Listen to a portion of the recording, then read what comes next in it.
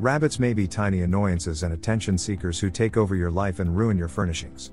If you are not prepared to provide the kind of care that rabbits require, you may find yourself resenting your new pet rather than falling in love with a fluffy new buddy. Rabbits are not suitable as first-time pets. They can be almost as difficult to care for as a regular dog. Before adopting a bunny, it is critical to understand its numerous characteristics, which can pose distinct issues for any naive new rabbit carer. Rabbits need a lot of space. Rabbits are not the kind of pet that can be happy living in a small cage. They need an enclosure that gives them enough space to sprawl out and hops around whenever they want to. Unfortunately, most cages that are sold and marketed toward rabbits are much too small for them. A rabbit's enclosure should be at least 3 to 4 times their full length, when they are sprawled on the ground, and it should be tall enough to allow the rabbit to stand up on their hind legs without hitting its head. You'll need to aim to give your rabbit at least 3 to 4 hours of exercise per day to help them stay healthy and release pent-up energy. The easiest way to give your rabbits the exercise they need is to allow them to hang out with you and roam the room while you get ready in the morning and relax in the evening, treating your rabbit as a companion pet like you would a cat or dog. Rabbits need a lot of attention. Rabbits are social animals and are prone to boredom and even depression if they are left alone too long. If you are keeping a single rabbit, you must provide them with a lot of attention and interaction in order to keep your rabbit happy and healthy. This means you need to make time in your daily schedule to socialize with your rabbit. I'd like to spend time reading on the floor so that my rabbits can come up to me to be pets or interact. You could also let your rabbit hang out with you while you watch TV or go about your at-home schedule. Whatever you can do to include your rabbit in your daily life will be beneficial to them. Rabbits shed a lot. Rabbits shed a lot, and you will find rabbit fur everywhere. Their fur will find its way into your morning coffee and onto all of your clothes. It will even find its way up to your nose. This means you might even have to deal with allergies. Just like cats and dogs, people can be allergic to pet rabbits, so it's best to be prepared for that possibility. Rabbits typically have 4 shedding seasons in a year.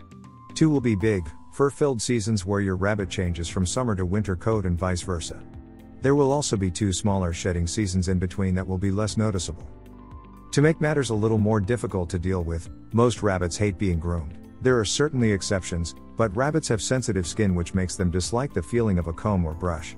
You'll probably have to deal with a very squirmy rabbit while you help them shed their coat and get rid of the extra fur. Rabbit hay is not easy to clean. Hay is the main food in a rabbit's diet. It's vital for keeping their digestion healthy and preventing illnesses such as GI stasis. This comes with its own setbacks, however. Hay tends to get into everything, sticking to clothing and getting caught in carpeted flooring. If your rabbit is a messy eater, most rabbits are, then you're going to find yourself spending a lot of time cleaning up hay. The problem is that hay likes to clog up pipes and tubes that are used to clean it up.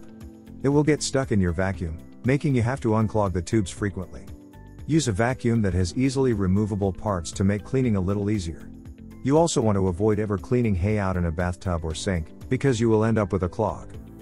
Rabbits can suddenly get very sick. As prey animals, rabbits have evolved to hide their weaknesses. In the wild, this would have helped them to survive by preventing them from being picked off by a predator.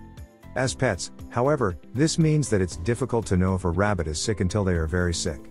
You need to learn the subtle signs of illness and pay close attention to your rabbit's behavior so that you can catch the symptoms in time to help your rabbit.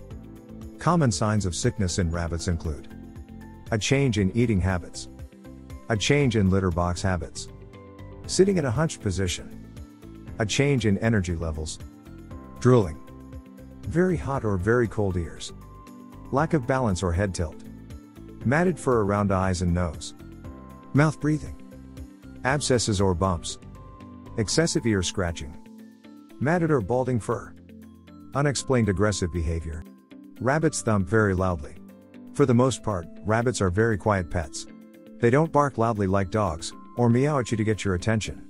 They don't even make loud squeaking sounds that most small furry pets make. That's why it can come as a surprise when you hear a rabbit thump all of a sudden. It will sound like a large textbook suddenly hit the ground flat on its side. Rabbits thump either because they are scared or because they are angry. It stems from their instincts to warn their family group, their warren of rabbits, of incoming danger. It's also used to angrily warn off any unfamiliar rabbits to let them know they are not welcome. For most house rabbits, thumping is not common. However, once they start thumping, they will often continue for several minutes at a time, making a racket with their hind legs. This can be really frustrating if your rabbit decides to start thumping in the middle of the night or annoys any neighboring apartments with their loud thumps. Rabbits are bigger than you think. When most people think of a rabbit, they imagine a small, almost pocket-sized animal. They might expect an adult rabbit to reach a maximum of 2 pounds. The reality is, there are only a few breeds of rabbit who remain that small. An average-sized rabbit grows to be around 5 to 6 pounds, but there are many breeds that reach sizes of 10 plus pounds. That's larger than many house cats. Even small dwarf breeds of rabbits are bigger than people expect, typically reaching 3 or 4 pounds as adults. So make sure you take the full-grown size of your rabbit into consideration when setting up their enclosure and living space. Rabbit poop tells you a lot about their health. Rabbits poop a lot. On average, a rabbit will poop about 200 times in a day. This is because a rabbit's health depends on the constant movement of their digestion. As a result, your rabbit's litter box leavings can give you a number of hints about the health of your rabbit. A healthy rabbit fecal pellet will look almost exactly like a Cocoa Puff. It will be a small brown ball with very little scent, and it will not be squishy. When your rabbit's poop deviates from the norm, you can have an early sign that something is wrong with their health. For animals who hide their weaknesses, this can be a vital early sign of illness in rabbits. For example, if you find your rabbit is suddenly giving you poops that are half their typical size, you'll know that something is stressing your rabbit or causing them pain. If you see a lot of fur stringing along with the fecal pellets, you know it's time to brush your rabbit. Rabbits have a specialized diet. Rabbits have a unique and sensitive digestive system. They need to eat a high amount of fiber to keep their digestion moving, with a low amount of sugary and starchy foods. Without the correct balance, your rabbit could easily end up sick from an improper diet. The main part of your rabbit's diet should be grass-based hay. You'll want to make sure your rabbit has an unlimited supply available because they'll need to munch on this consistently throughout the day and night. The second most important part of a rabbit's diet is fresh leafy greens. You should give your rabbit 1 to 2 cups of fresh greens every day to give them a variety of nutrients and keep them healthy with a wholesome diet. Pellets, the dry food, should actually only be given in moderation. While you might be able to get away with giving a cat or dog a bowl full of dry food to last the day, rabbits only need about 1/4 cup. They'll likely finish their pellets very quickly, but don't worry about their empty bowl. It will encourage your rabbit to eat more of the hay, which is more essential to their health.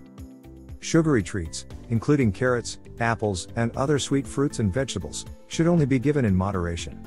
Make sure to cut up any treats into small pieces and only offer a couple to your rabbit every day. If you enjoyed this video, kindly press the like button. Also, don't forget to subscribe with notifications on, so that you don't miss out on videos like this. Thank you for watching.